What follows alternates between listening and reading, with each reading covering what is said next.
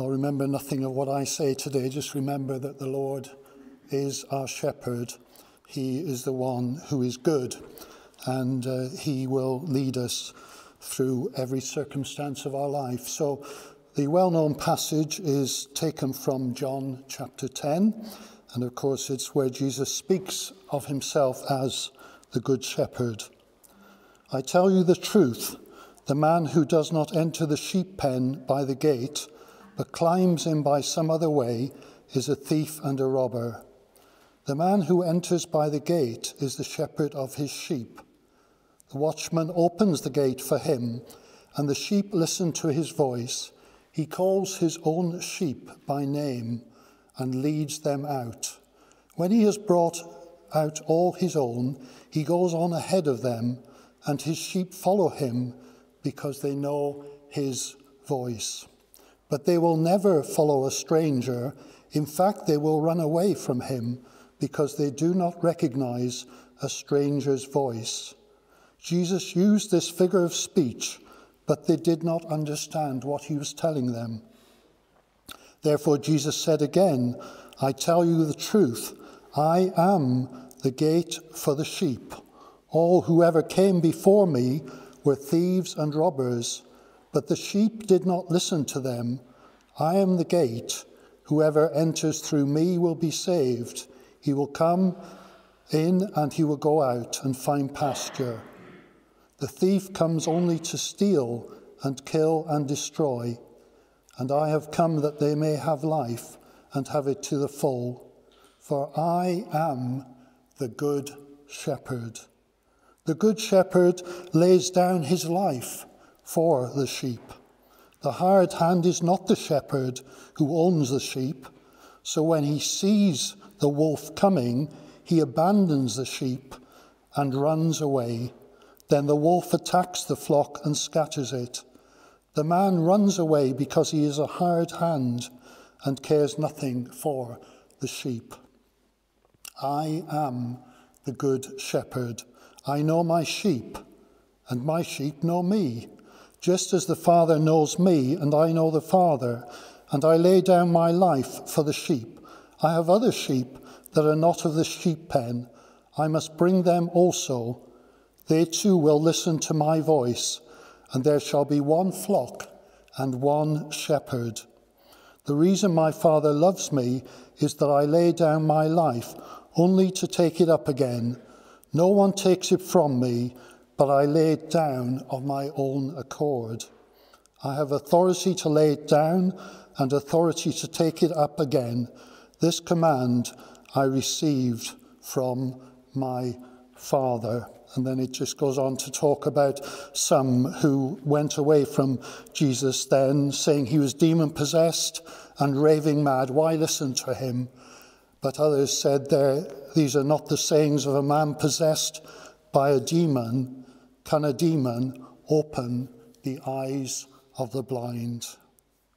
What a privilege it is to come and worship with you this morning in a place where we can see each other, at least not do all that we've been able to, but hopefully that's not too far away. Certainly singing God's praises together, how wonderful that will be. But you know, we have known, haven't we, through these 15 months or so of coronavirus, 16 months, that the Lord is our shepherd. We just heard of a wonderful servant who's gone home to be with her master, Maggie, and we thank God for her life and her witness. A lovely, gentle witness, a funny woman as well. She loved humour and she loved pulling people's legs, but there was a depth of love for the Lord that I sensed in her, and I thank God that I've known her through these latter years of her life. The Lord is the good shepherd. He is with us through all the changing scenes of life. He promises to lead us, to guide us. He longs to have a personal relationship with us. I love that video there, The Good Shepherd, because it talks about a personal relationship with people in all kinds of trouble, who are broken, who are weeping, who are struggling, who perhaps feel they're insignificant. But that video was saying, no, everyone is significant to the Lord Jesus Christ. He loves and longs to have a personal relationship with us. If you have here this morning, I think most of us have, I don't know if we all have, but if not, then may we all, by the end of this day, have a personal relationship with our Lord and Saviour, Jesus Christ. May he be your Lord and your Saviour. In Psalm 23, that wonderful psalm says, "The Lord is my shepherd, I shall not want. He leads me beside still waters. He restores my soul." The psalmist David knows the Lord as his shepherd, and in turn is known by him. Philip Keller likens human behaviour to sheep's. He says we've got a mass mind or crowd instinct. We all have our fears like sheep. We can be timid like sheep. We can be stubborn like sheep. We can be stupid like sheep. We have our perverse habits. But despite these characteristics, Christ chooses us, buys us, calls us by name, makes us his very own, and delights to care for us. Philip Keller, in his book A Shepherd, looks at Psalm 23. In Isaiah 53, verse 6, we read that all we, like, there's my little sheep, have gone astray. Each of us have gone to different ways. And we've got all manner of sheep, haven't we? We've got some lovely black and white sheep behind our house. Mum, by the side of her house, has got some Jacob sheep. If you've seen Matt Baker's programme, the last 4 weeks on, was it more 4, I think? It talks about him going back to his parents' home, and he and his wife and the children going different parts of the country to buy different types of sheep, Herdwick sheep. I forget the others now. Some of you might remind me. But to Scotland and to the Lake District, and I think into Snowdonia in Wales as well. Welsh Black, of course, there. And they are all manner of sheep, and we, if you like, are all different kinds of sheep here this morning. We're from different flocks, although the same one we could argue as well, one in Christ Jesus. Horatio Spafford says in his wonderful hymn, Horatio Bonner, I should say, "I heard the voice of Jesus say, 'Come unto me and rest. Lay down, thou weary one, lay down thy head upon my breast.' I came to Jesus as I was, weary and worn and sad. I found in him a resting place, and he has made me glad." He goes on to say, "I heard the voice of Jesus say, 'Behold, I freely give the living water. Thirsty one, stoop down and drink and live.' And I heard the voice of Jesus say, 'I am this dark world's light. Look unto me, thy morn shall rise, and all thy day be bright.'" We've heard some testimonies on the Good News for Everyone conference this weekend, formerly the Gideons. We've got magazines for you to take out today. Please take them as beautiful photography and scriptures of John's Gospel and a number of the Psalms as well, verses from the Psalms. Please take them. But we've heard wonderful testimonies on Friday evening and 2 meetings yesterday about people where the light of God has come into their lives through the Word of God. That is often a little Gideon's Testament, little red one. Some of you will remember, maybe a lot of you, being given one in school. And how that little item has revolutionized lives of these people who were in prison, desperate, involved in drugs, would shoot someone just to protect their territory and so on. Another man who just felt the only way out was to take his life, and the Lord reminded him as he was moving out from his parents of this little testament that he found, and he wondered why he kept it. But of course we know why he had kept it, because God had his finger upon him. So a number of wonderful testimonies.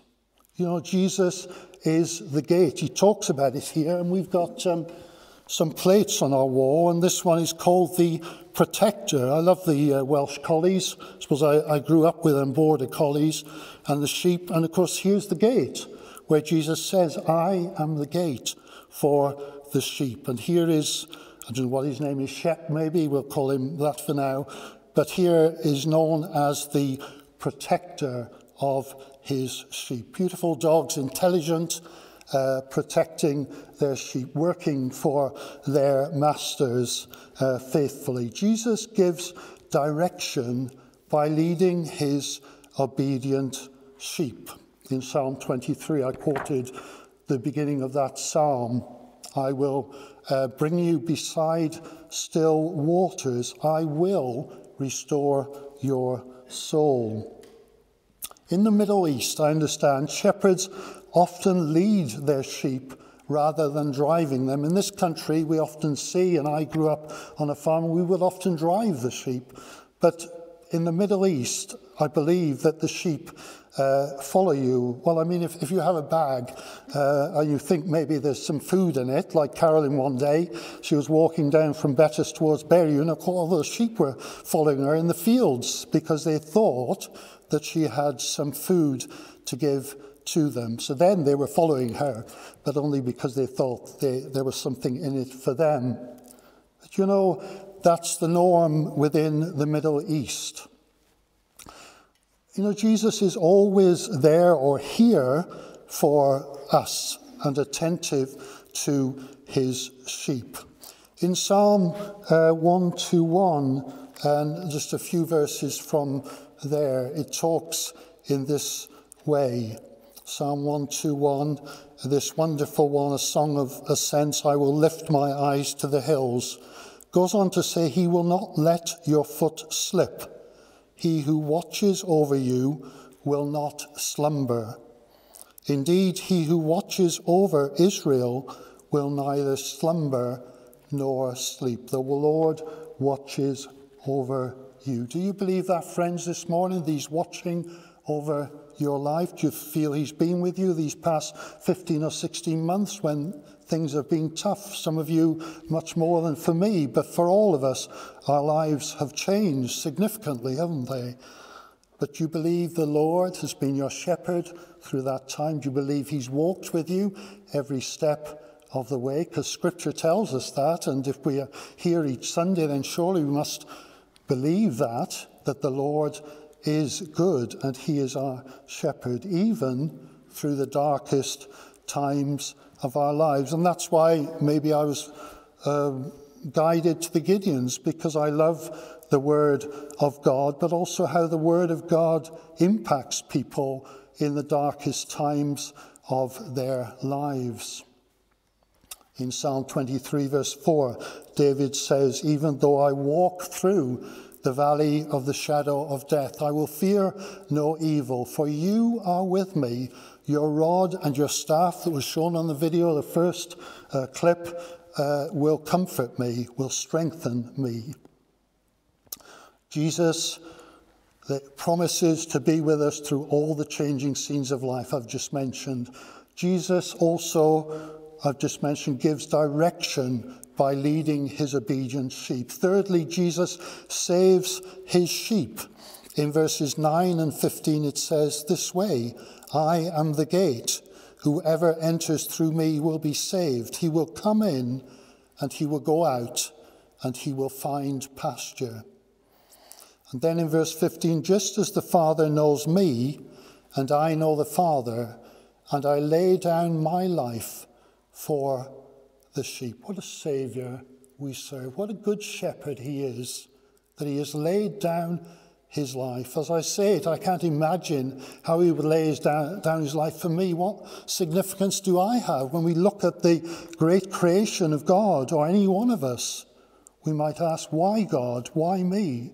Why have you shown your love and your affection upon me, upon us here this morning, us simple folk?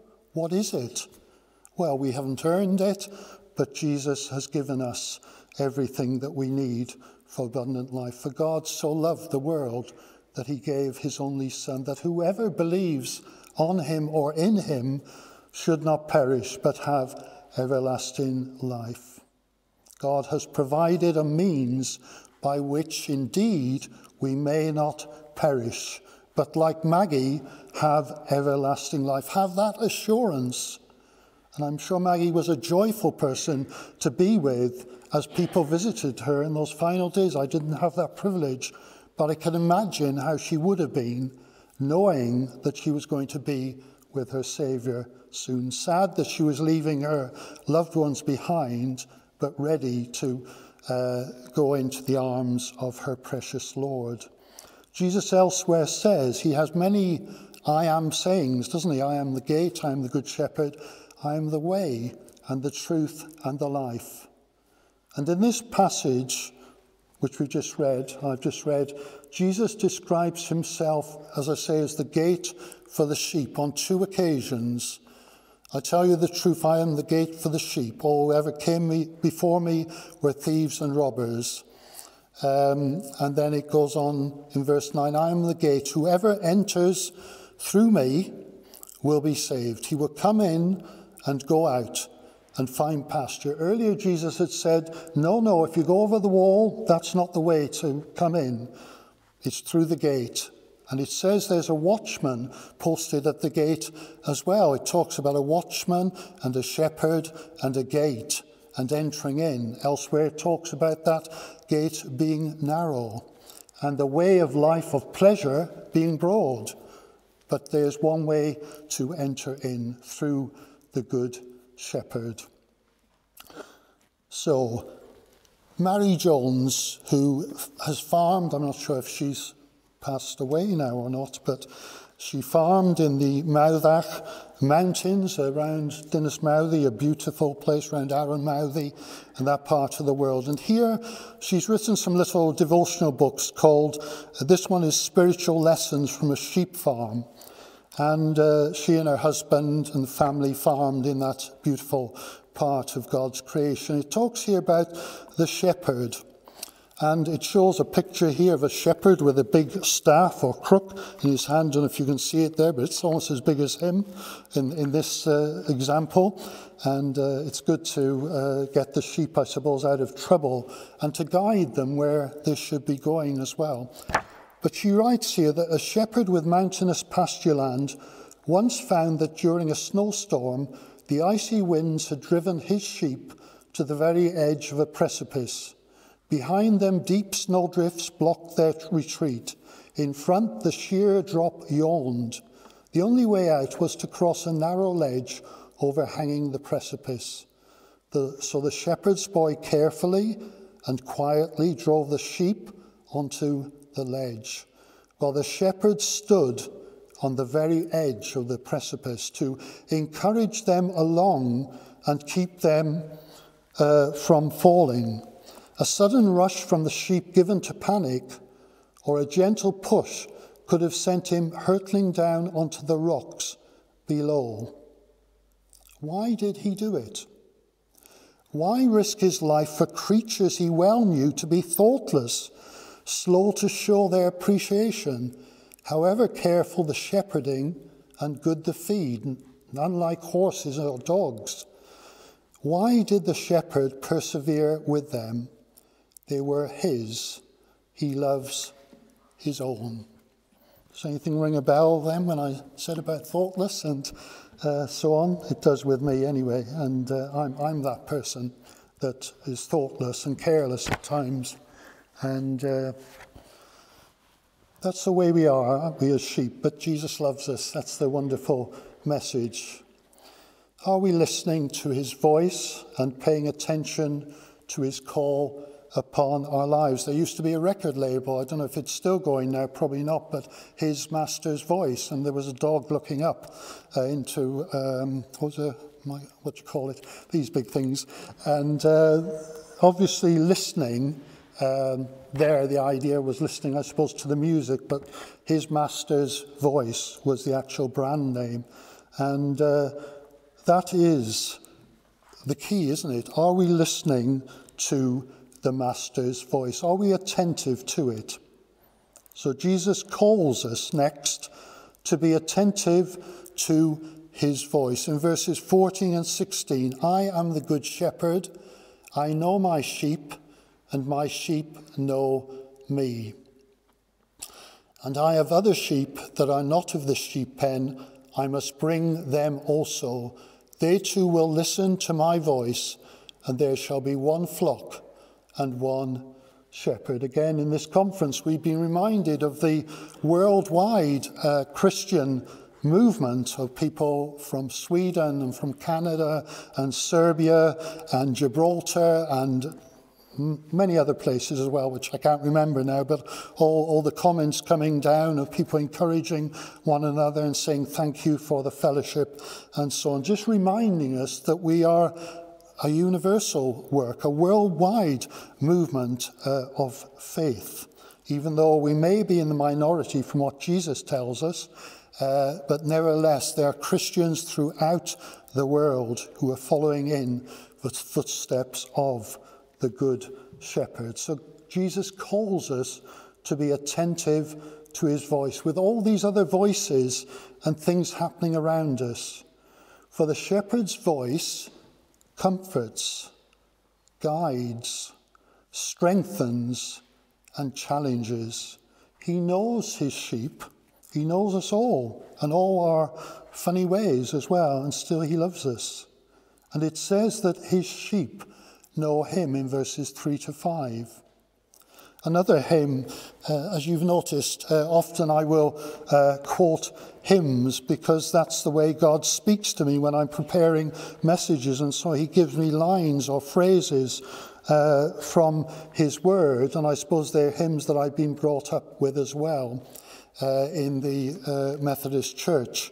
In my early days, 359, Jesus calls us o'er the tumult of our life's wild restless sea. Day by day, his voice is sounding, saying, Christian, follow me. Then it goes on to say about the disciples or apostles hearing Jesus' voice by the Galilean lake, turned from home and toil and kindred, leaving all for his dear sake.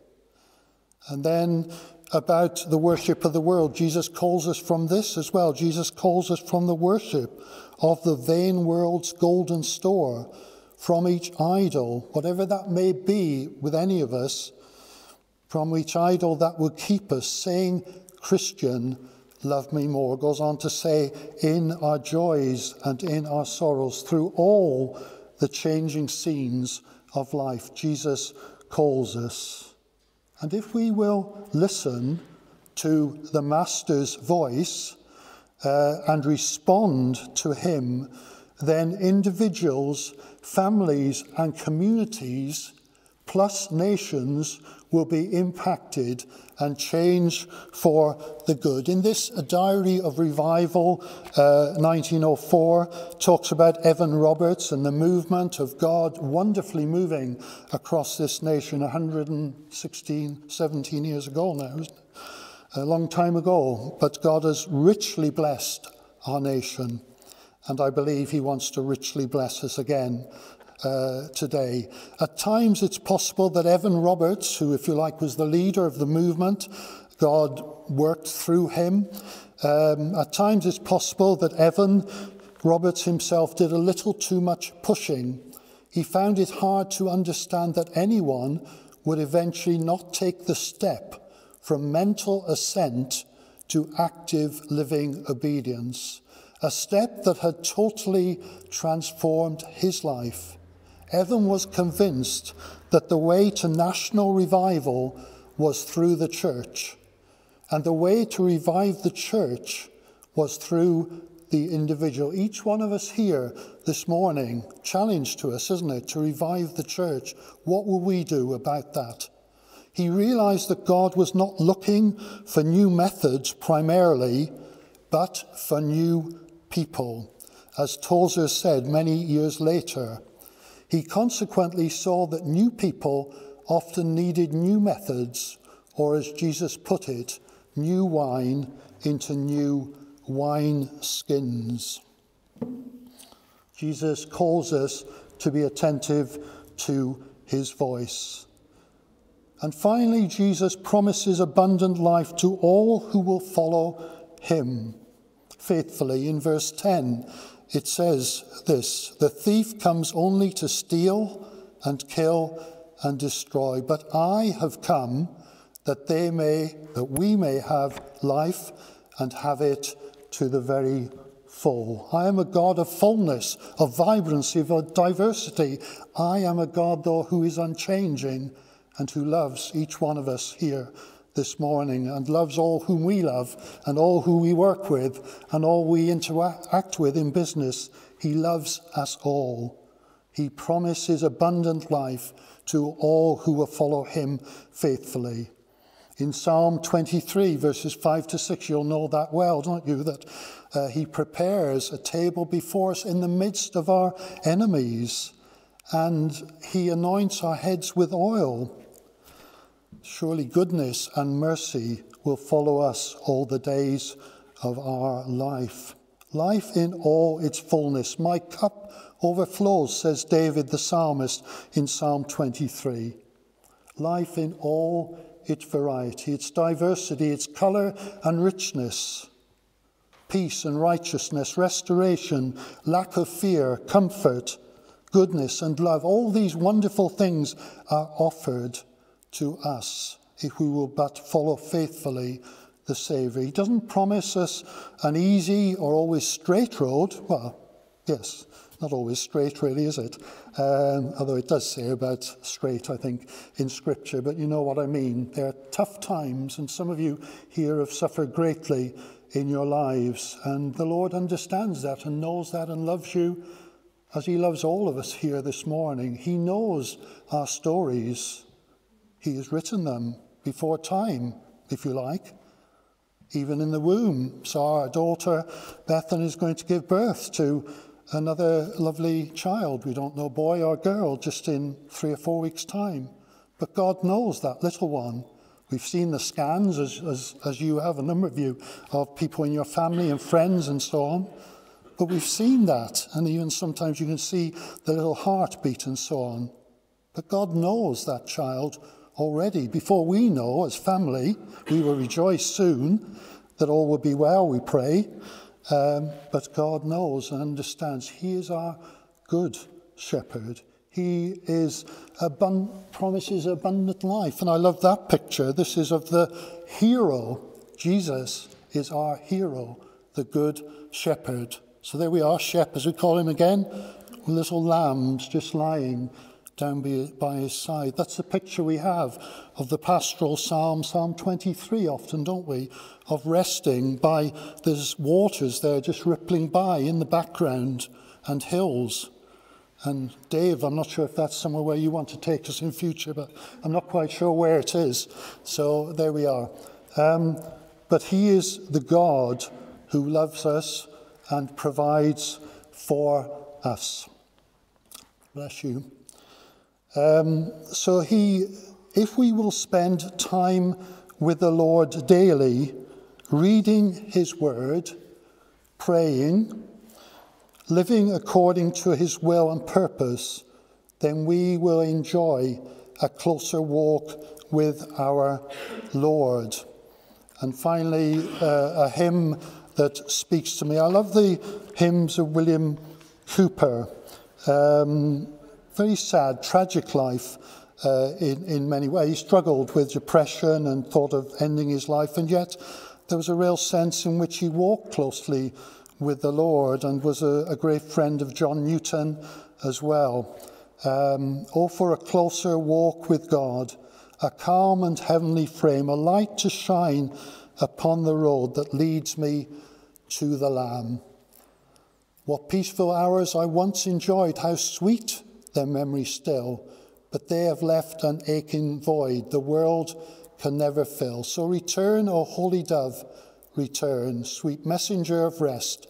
I hate the sins that made thee mourn and drove thee from my breast. Well, how does he finish that hymn? So shall my walk be close with God, calm and serene my frame, so pure a light shall mark the road that leads me to the Lamb. The Lord is our shepherd. He promises to lead us through all the changing scenes of life. He promises to give us direction. He promises to save us from our sins, from the consequences of death and hell and all evil. Jesus also calls to us to be attentive to his voice. He says he's interested in us and he loves us. And finally, Jesus promises abundant life to all who will follow him faithfully day by day. Just a moment of prayer, and then Rob will just lead us in a final song, an act of worship. Thank you, Rob. So just pray for a moment. Thank you, Father, for your precious word. Lord, we don't know how our witness comes over, none of us, whatever you are calling us to, but we just need to be faithful. We thank you that you are the faithful one. You are the unchanging one, as Rob has already led us in worship. You never change. You are faithful even if we are faithless at times. So we thank you, Good Shepherd. Be our Good Shepherd, I pray. Come into our hearts. Come afresh if we need a fresh anointing of your goodness upon our lives. Come into our hearts if it's for the first time, even though we may be a good person, but we've never said yes to you, Lord Jesus. Come into our heart, Lord Jesus. There's room in our heart for thee. May it be so, we ask this in Jesus' name. Amen.